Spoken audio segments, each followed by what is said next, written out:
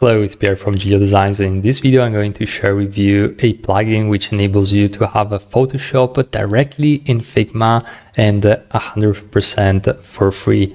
And of course, I'm talking about Photopea, which is a tool which I'm using quite often, especially for things like my YouTube thumbnails, Instagram posts, and Twitter posts, and so on.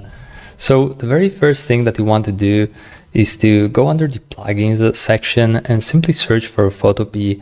And as you can see, the very first search result is going to be that. So simply install it. And in my case, of course, I already have it installed. So I'm simply going to click on it.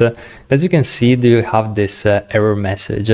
And the reason why we have it is because in order for you to use this plugin, you first need to make a selection. So in this case, we're going to edit this letter right here.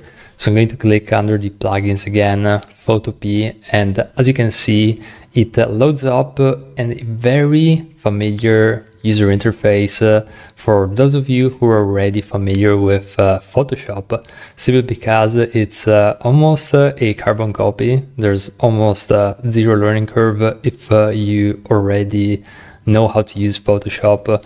So you have all the tools, you have all the layers system, all of the items and options which you're used to when it comes to Photoshop, even the same shortcuts. So if I use Command plus U, of course it's not working right here, but essentially if we go and select the hue and saturation, you're going to notice, and probably it's not working because I wasn't having the window selected for some reason, but as you can see, it's pretty much the same options as in Photoshop. So I can quickly change the colors right here. I can change the saturation, and this gives such a massive advantages in using Figma, because so many of these options aren't really available in Figma, and it's such a pain to have to either have a Photoshop subscription in order to just be able to do these tweaks, but also having to switch between softwares. It's kind of a pain. So this is really interesting, and the way it works is you make your changes right here, say that you're happy with it, simply going to save it, and then I'm going to close it. And as you can see, the change is already made in the live Figma file. So this is how it works. I'm not going to go into the detail because to be honest, there's a lot to uncover, and it would make it for a 1-hour video easily.